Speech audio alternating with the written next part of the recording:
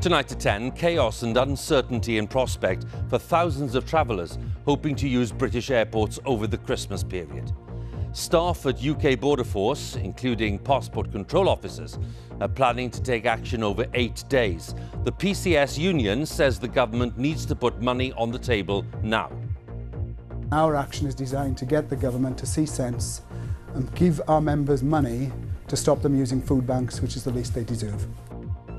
Public services will also be affected by strikes in the NHS, including nurses and ambulance workers, as well as railway staff, prompting this warning from the government.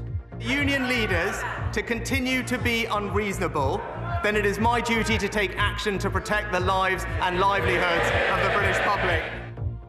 We'll be looking at the likely effect of the strike action on those intending to travel abroad over Christmas and the New Year. Also tonight, Cumbria will be the location of the first new coal mine to open in the UK for 30 years. In Germany, an aristocrat is one of a group of far-right agitators charged with plotting to overthrow the national government. Netflix prepares to release the first instalment of its documentary Harry and Meghan, when the couple are expected to reveal more about tensions with the royal family. And tonight in Liverpool, the sculptor Veronica Ryan, whose work has honoured the Windrush generation, wins this year's Turner Prize.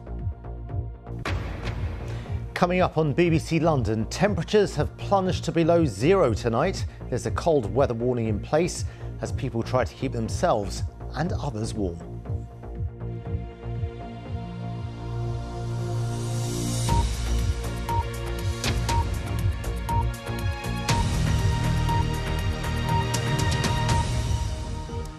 Good evening. Hundreds of thousands of travellers hoping to use British airports over the Christmas period are facing chaos and uncertainty because of strike action announced today by staff at UK Border Force. They're planning to take action over 8 days between the 23rd of December and New Year's Eve at Heathrow, Gatwick, Birmingham, Manchester, Cardiff and Glasgow airports, as well as the port of Newhaven.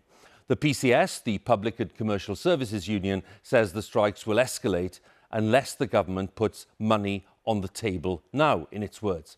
The vast majority of passport control staff are PCS members, and Heathrow has already warned of long delays on strike days.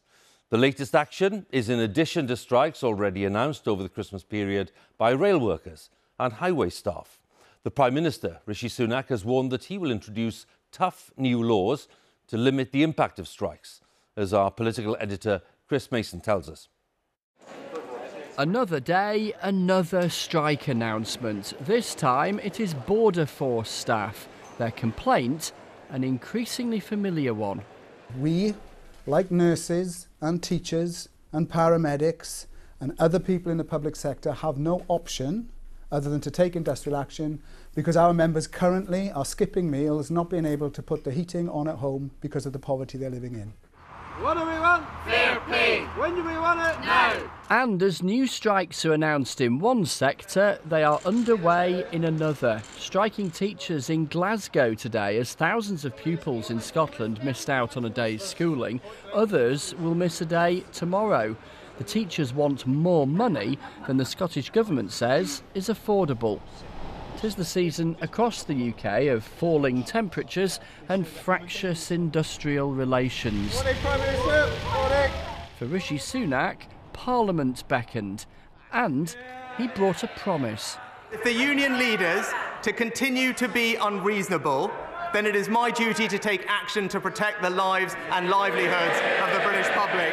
And that's why, Mr. Speaker, since I became Prime Minister, I have been working for new, tough laws to protect people from this disruption. But Mr. Sunak and his team afterwards had little more to add. Asked if they might ban strikes in the emergency services, we were told they weren't ruling anything in or out.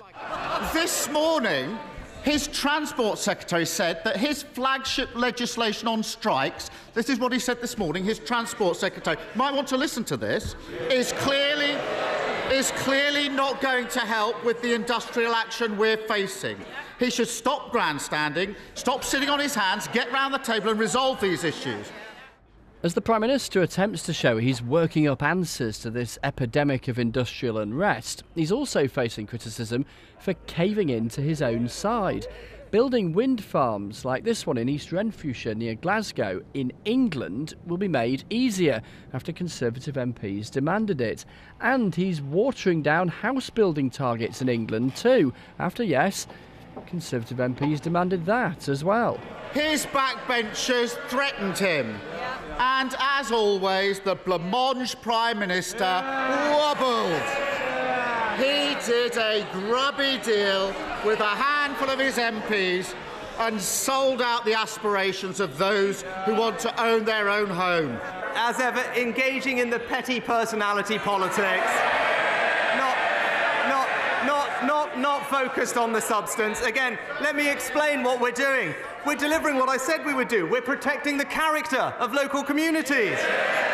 We're cracking down on land banking and irresponsible developers. And we're giving people a greater say in their decisions. Labour are determined to portray the Prime Minister as weak, and his two about-turns in just the last couple of days certainly helped them make that point.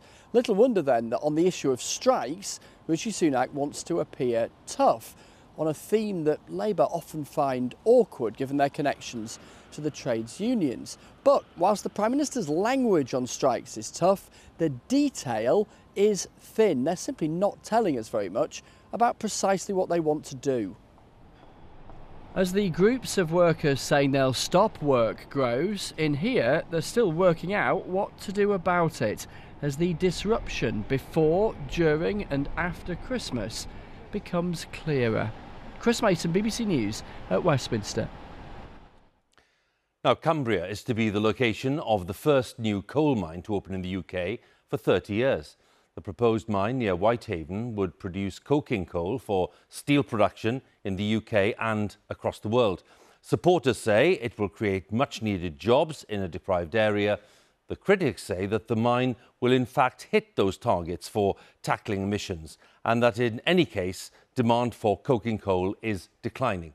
The decision has divided opinion within the Conservative Party at Westminster and within the community in Cumbria, as our political correspondent Alex Forsyth explains. It is a new dawn for an old industry.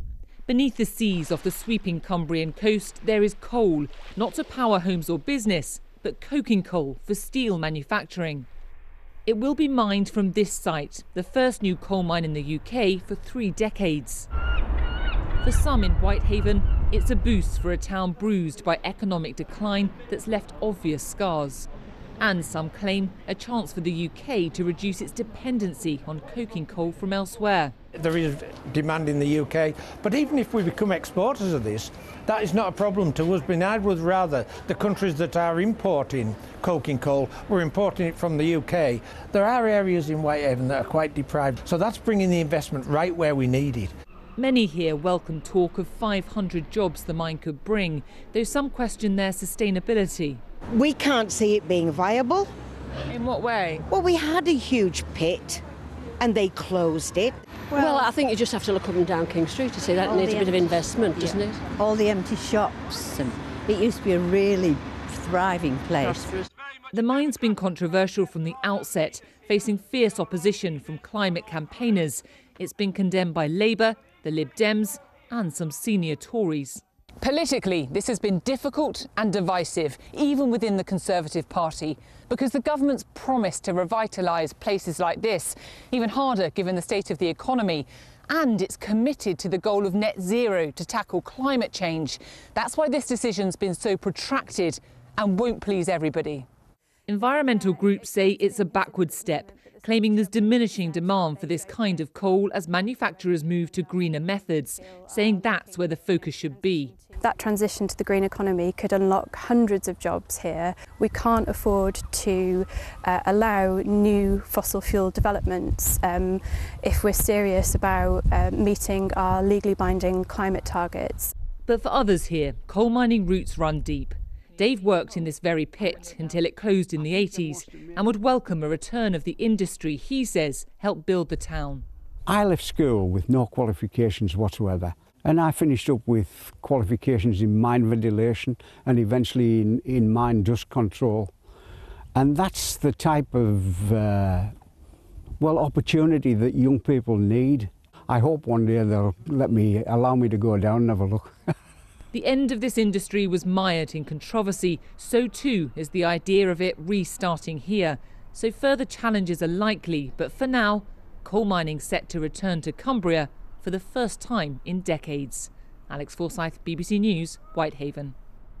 Let's explore this a little more with our climate editor, Justin Rowlatt. A sense of the argument there, Justin, with some people saying, look, this is just one mine. It is not going to make any big difference to the wider picture. What are your thoughts on that? Well, that's certainly Michael Gove's judgment. He's looked at this and he said, well, look, it won't significantly reduce the world price of coal, therefore won't significantly increase demand. And if you think about it, on balance, that means it's effectively climate neutral. But you won't be surprised to hear a host of environmental organisations disagree with that. The government's chief advisor on climate, DARS 2, Lord Deben, who chairs the Climate Change Committee, says in his judgment it will add to global emissions and will also undermine the UK's efforts to meet its carbon reduction targets. And you've also got to think about the UK's international reputation. I was at the latest UN climate talks in Egypt. The UK government argued hard that the whole world, including developing countries, should phase out all use of coal. Well, lots of countries will look at that now and say, well, that's a bit hypocritical if you're going to open a new coal mine in the UK. That's certainly what Alok Sharma, who led the delegation to those talks, thinks. He says this will damage the UK's reputation as a leader in the climate battle. But it isn't all over yet. Friends of the Earth, the campaigning Green Group, says it is looking at the possibility of challenging this in court. OK, Justin, many thanks. Justin Rowlatt there for us. And let's go straight to Westminster to pick up on the debate there in the world of politics. And Chris Mason joins us. Chris, where do you think this debate is going?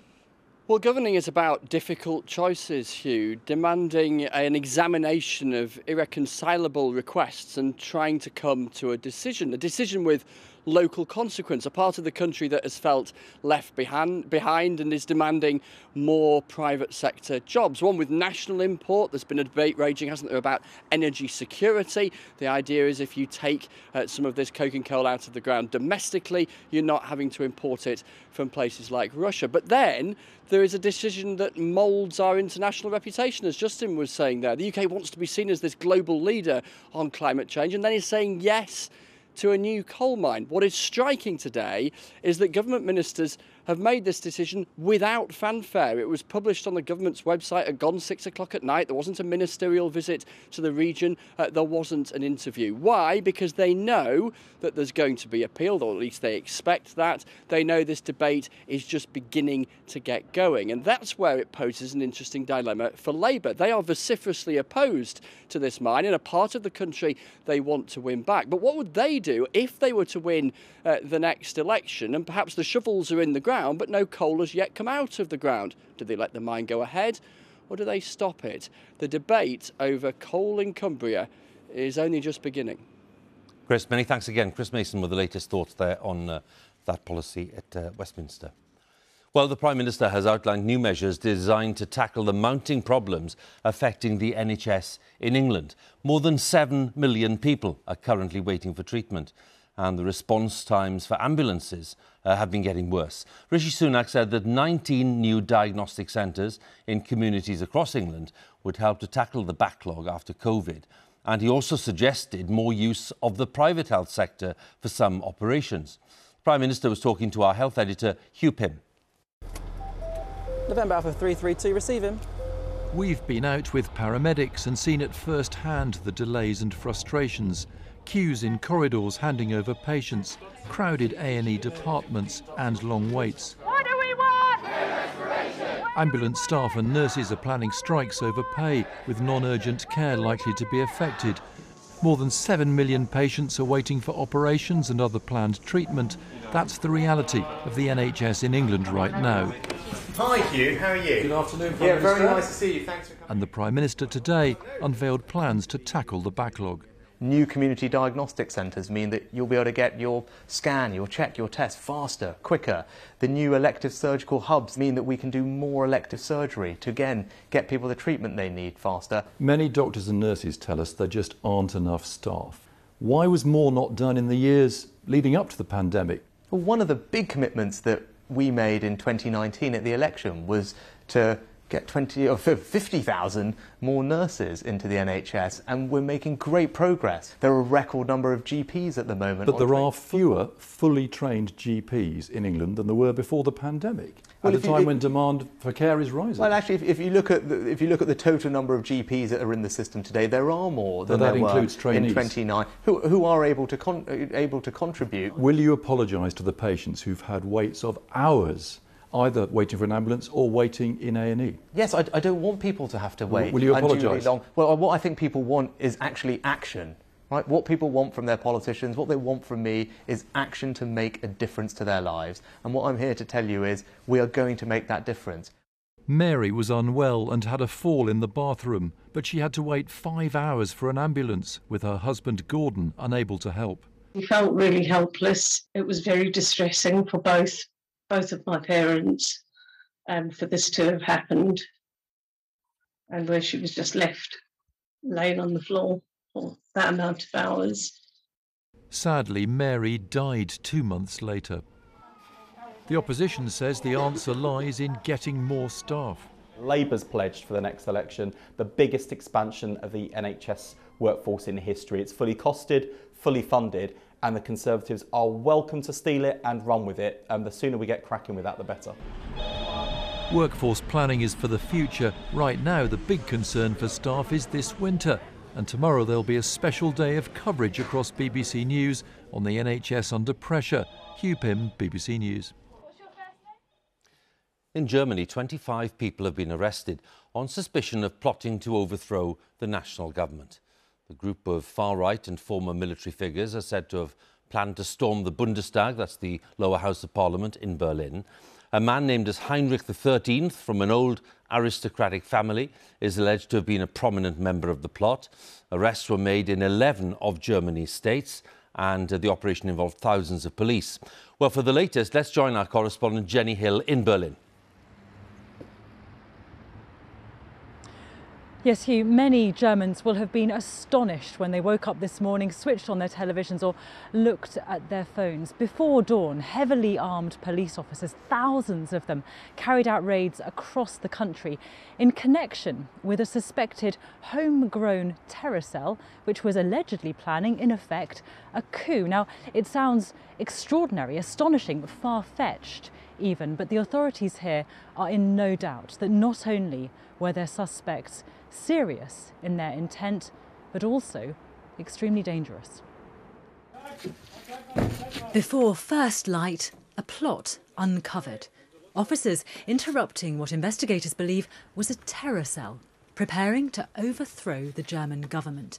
Its members, they say, were prepared to kill to achieve their aim. According to our findings, the association has set itself the goal of eliminating the existing state order in Germany, the free democratic basic order, using force and military means.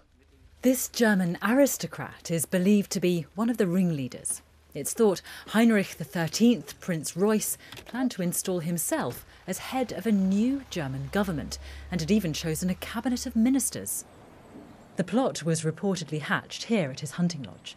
It sounds extraordinary, fantastical, but prosecutors say the group were serious and extremely dangerous.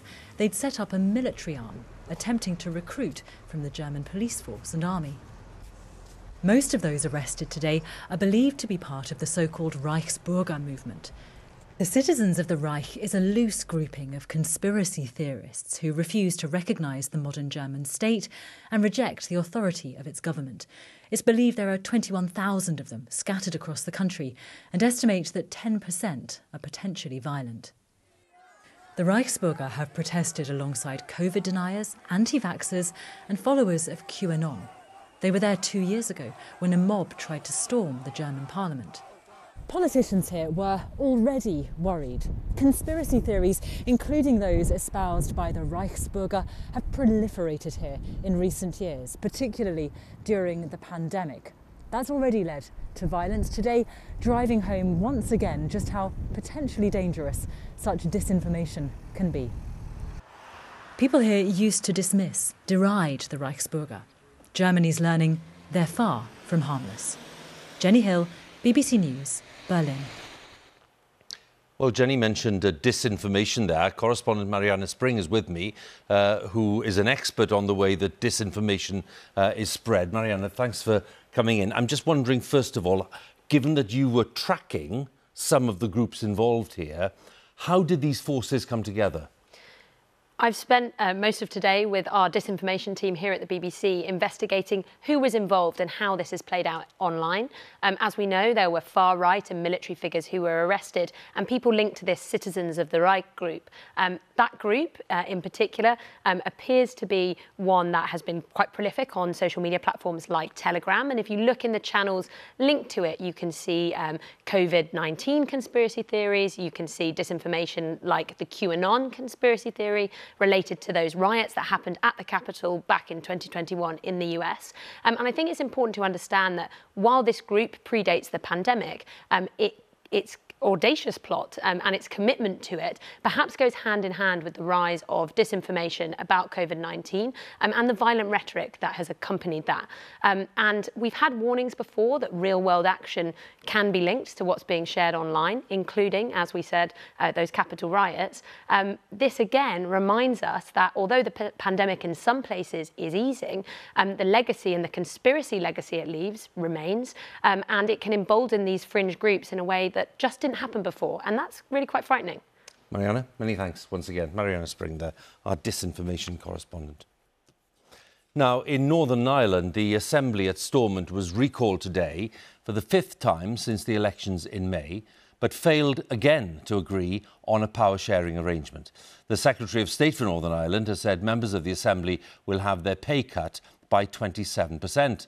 Northern Ireland has now been without a fully functioning devolved government since February.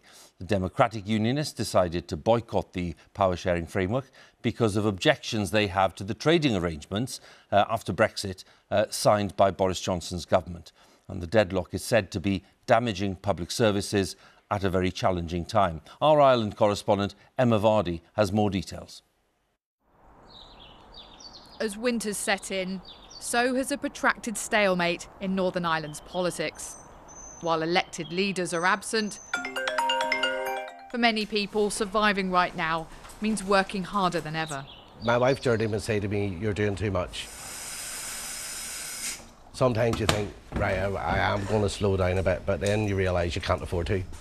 In the face of rising bills, on top of running his business, Martin's taken on an extra job as a hospital porter at night. The electricity has increased, it's trebled, nearly quadrupled. Westminster's allocated extra funding to help with energy bills, but without a government, there's been a delay in getting payments to households in Northern Ireland. Having no political leadership to help mitigate the cost of living crisis is becoming a frustration for voters. They have to put their differences aside. They're going to regret not helping people. So that's me after a busy day in the coffee shop. Now I'm heading to A&E for an 8-hour shift. And the emergency department Martin works at was forced to close its doors recently after it couldn't take any more patients. We have 7 ambulances outside and 2 more inbound. Doctors have repeatedly called for power sharing to be restored to help tackle some of the worst crowding there's ever been here. Oh, Red Cross. The reality at the moment is that we almost have a one-in, one-out policy, that we have such crowding in our emergency department that we know causes harm to patients. At what should be the seat of power, today parties were still unable to restore a government, while the DUP is refusing to rejoin the power sharing executive. And the problems are compounded because Stormont is forecast to overspend by at least £330 million this year. An emergency budget's been set at Westminster, but it means unelected civil servants here are having to take political decisions about how cuts are made to balance the books.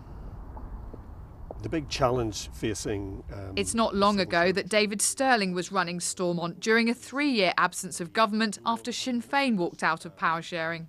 What might the real impact on public services be if this situation continues? We've now had nearly 4 years out of the last 6 where we've had no ministers, and that's very evident. We have the highest waiting lists in the UK. We have a need for reconfiguration and transformation in many of the services, but those decisions cannot be taken in the absence of ministers. There isn't yet a clear path to a political solution. But as each day passes, the winter crisis increases the urgency for the stalemate to be resolved. Emma Vardy, BBC News, Belfast. Well, in New York, the Duke and Duchess of Sussex have accepted an award for their work in addressing racism and mental health issues. Now, the event took place last night, just as Netflix is preparing to release the first instalment of a documentary entitled Harry and Meghan, in which the couple are expected to reveal more about the tensions with the royal family. Our royal correspondent Sarah Campbell has the story. Arriving at this glitzy awards ceremony in New York. Harry, do you have a message for your family? Do you have a message for your family? Harry was asked. Not last night. On stage, the chat was light-hearted. I actually thought we were just going on date night, so I found it quite weird that we're sharing the room with 1,500 people. But I mean, we don't get out much because our kids are so small and young. With them, Kerry Kennedy, who presented them with a Human Rights Award named after her father, Robert F. Kennedy. You know, we're so proud of their work on racial justice and on mental health parity and awareness and the multitude of things that they've done. What they've done since meeting 6 years ago is now the subject of a Netflix series. I realized they're never going to protect you. It is hotly anticipated, and most people will have an opinion. I didn't want history to repeat itself. Self-styled reality TV queen Gemma Collins does know the ups and downs of telling your truth on camera. What on earth happened? They've got their story to tell. For some reason, they feel very wronged, which I'm looking forward to finding out why. But they can't ask for privacy when they've made the Netflix series, because everyone now is opening up a can of worms. You've had cameras following around. Once you've opened that box... There's no going back. There is no going back. The series will be pored over, dissected and commented on, just as these trailers have been, with the context in which some of these images have been used open to question. From a PR perspective, there are risks. As much as someone might want to go and tell their story and their truth, someone else might have a different recollection and their different perspective on what happened. And people will then start questioning your truth, picking holes in it. And if there's evidence to the contrary, suddenly the narrative can switch. There's a hierarchy of the family. This producer likens the series to the reality TV she's won numerous awards for. A bit like Big Brother, it's sort of who wins, you decide. You'll watch that series and think, the royal family need looking after, they've come out of it better. Or you'll be on the side of Harry and Meghan and think, wow, they had to put up with a lot and I'm on their side. But this isn't reality TV, it's real life. Today, the King celebrated best business practice in Westminster. Tomorrow, he knows his family may well be a global story once again. At what point, if at all, do they decide to answer back? Sarah Campbell, BBC News. Now, in Liverpool tonight, the sculptor Veronica Ryan, who made the UK's first permanent public artwork to honour the Windrush generation, has been awarded this year's Turner Prize. The judges were praising her poetic and evocative work. This is just a very small section of a much bigger range of work. Now, the prize is awarded to a British artist for an outstanding exhibition or other presentation of their work in the preceding year. And our culture editor, Katie Razzle, was at the award ceremony a little earlier this evening. The winner, Veronica Ryan. Veronica Ryan is the oldest ever Turner winner.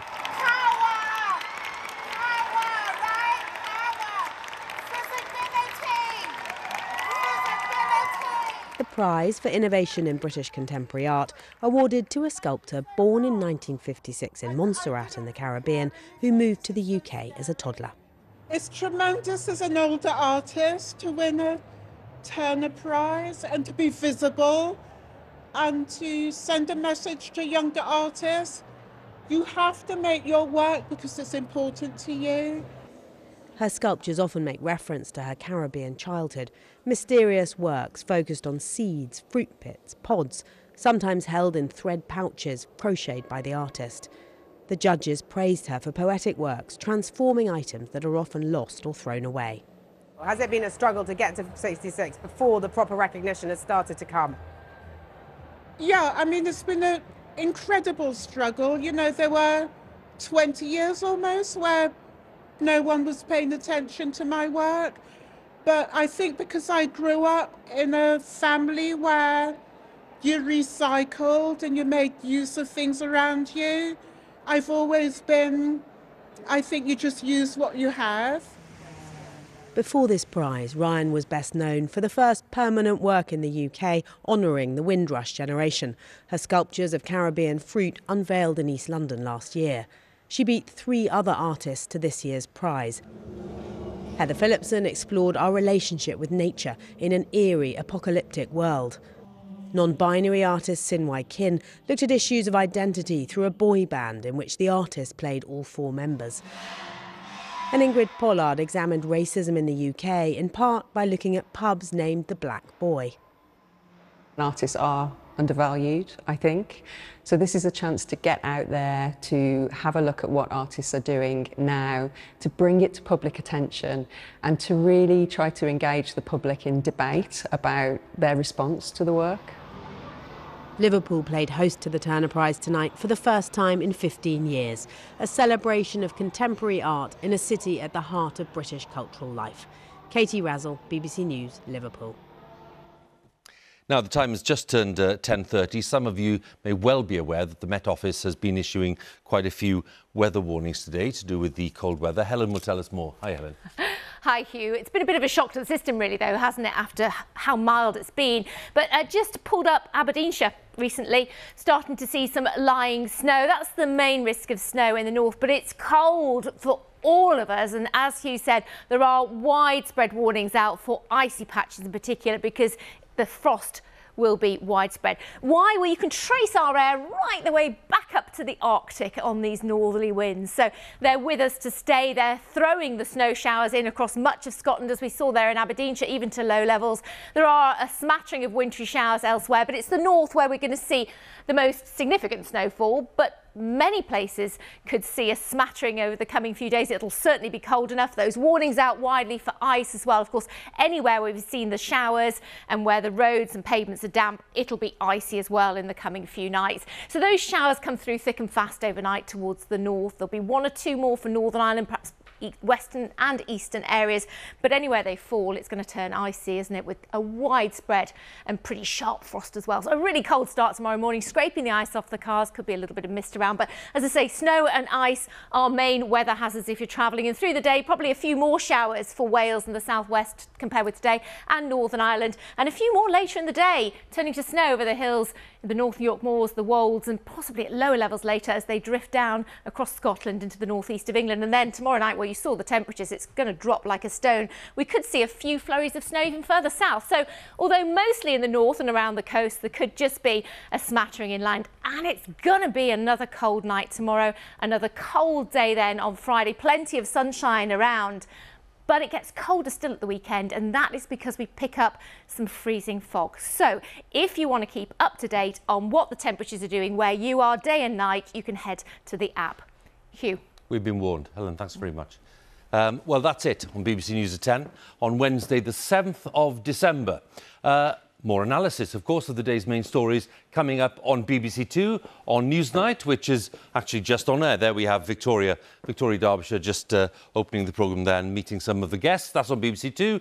On BBC One, all of our colleagues in the nations and regions standing by with the news where you are. But from everyone here on the 10 team, it's good night.